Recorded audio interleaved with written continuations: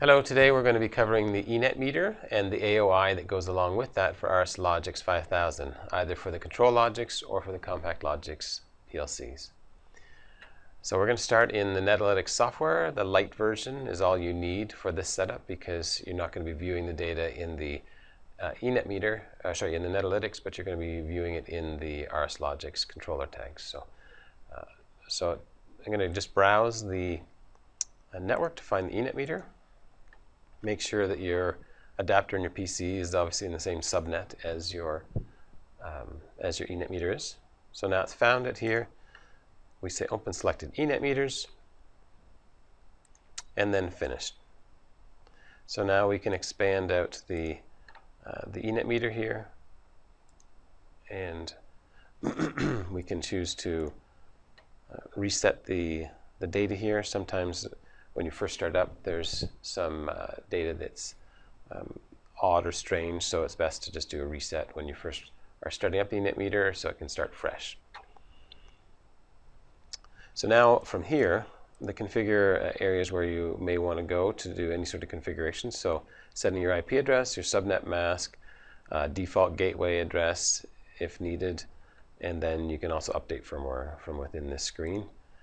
The other thing that you may want to do while you're in the light version is set some of your limits. For instance, the limits are what determines whether a level is going to flag a warning or a fault, and that's where this would be set in here. So the limits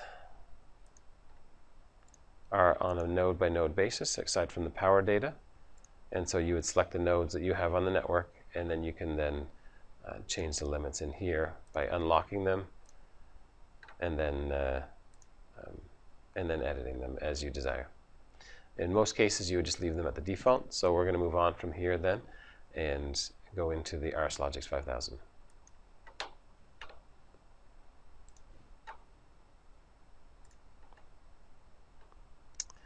So in this case, we're actually in Logix Designer, which is the Studio 5000 version, so for version 20 and 21 processors. And all you need to do here is, so we've got our main project, and in this case I'm going to leave it in the main, but if you want to slow down the rate at which the eNetMeter is being requested, the data from the eNetMeter, then what you would do is you could put it in another task, another program, and set that to periodic, and then set that periodic task to happen at the rate at which you want to pull the data from the eNetMeter. So you just right click on the logic or ladder line wherever you want to insert the rungs or the add-on instruction. And in a minute here, there we go. So we're going to select the eNetMeter AOI L5X file and select import. So it's going to go through its process of importing that. And then we just say OK to these, to the defaults here. And now we have our eNetMeter AOI on the rung in our logic. So one thing that needs to be done, and really the only thing to at least get the AOI started and active, is set up the communications path. So in here, in my case, I have a Compact Logix. So I would put 2 for the Ethernet port, and 192.168.1.200, which is where my eNetMeter is at. That's the IP address of my eNetMeter. I just say OK to that, and then I can go online and download.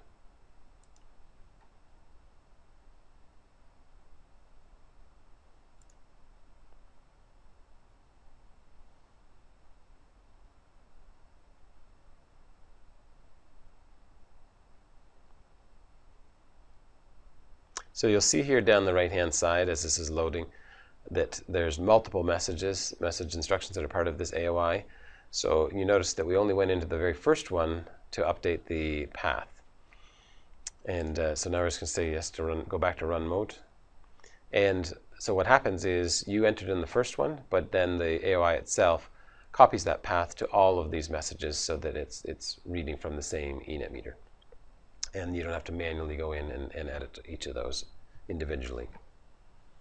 So now that we're in run mode in the PLC, and the AOI is in here, we've specified the path, Now we hover over the status here at the bottom, and you can see that the value in the middle of all those lines there, the value is equal to 1, which means the connection status to the eNetMeter is good or healthy. So we're talking to it, we're exchanging messages with it. So now the next step would be to go under the controller tags here at the top of the view window here, and go under the eNetMeter controller tag, and then go under the diagnostic update. And under here you'll notice that the traffic data bit bool, I guess, yeah, so bit is actually set.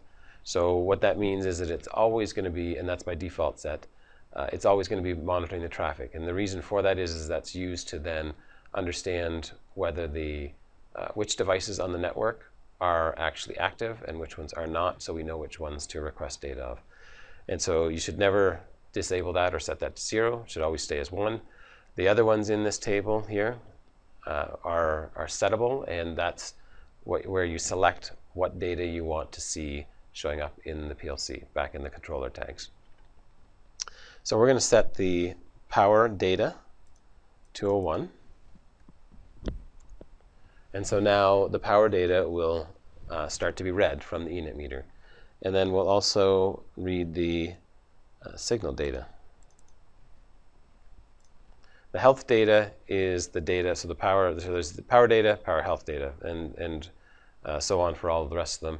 The health is the count of how many times, a warning or a fault has been exceeded, and then that gets recorded in the health data. So at this point in time, I'm only interested in seeing the actual data itself.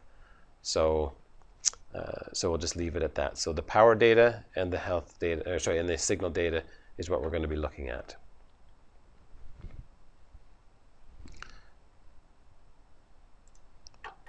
So now we're just going to expand the actual diagnostic data, and then we're going to expand the diagnostic data power data.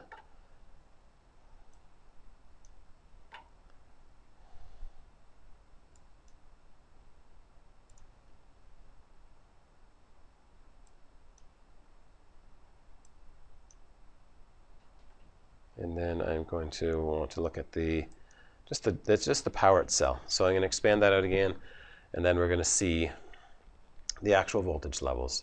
So in this case, once again, we only have the Netlix Lite running, so I can't go back and look there to compare to see that it's reading the expected value. However, you can see that it is giving us the average or live value, the minimum value, and the maximum value. So and the same thing exists for all of these. So say for Shield, for instance, so we're seeing an average of 2 volts, a maximum 2.46, and then a minimum of 1.7. So typically what that would mean there is that the grounding on the network has not been installed, and in this case that is the situation on my network here. So ideally you'd like to see, if you're testing with the eNetMeter close to the grounding point, you would see 0 volts. Or very close to it. And that's it. So to get the AOI set up is very easy.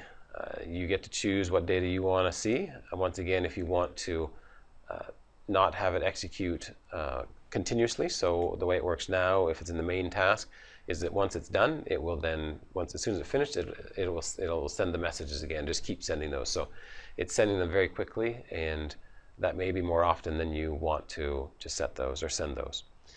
One thing that I would like to show you here about the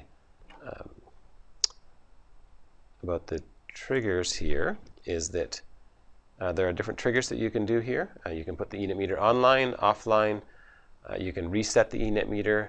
You can reset the power loss event, the power loss event being data that gets stored at the time of power down. So as it's powering down, it stores the data away, and then you can then retrieve that at a later date. But this would be to reset that. And the main one that I want to show you here is this reset signal table min-max after read.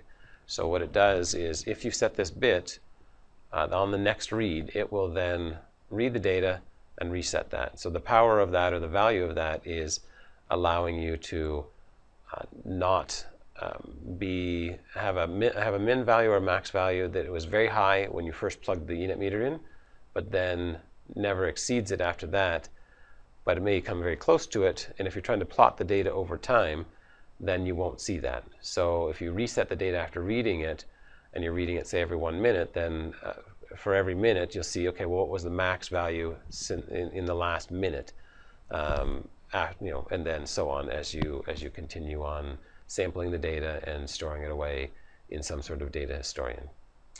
And that's pretty much it. If you have any questions, feel free to call our tech support. And my name is Ron. Have a good day. Bye for now.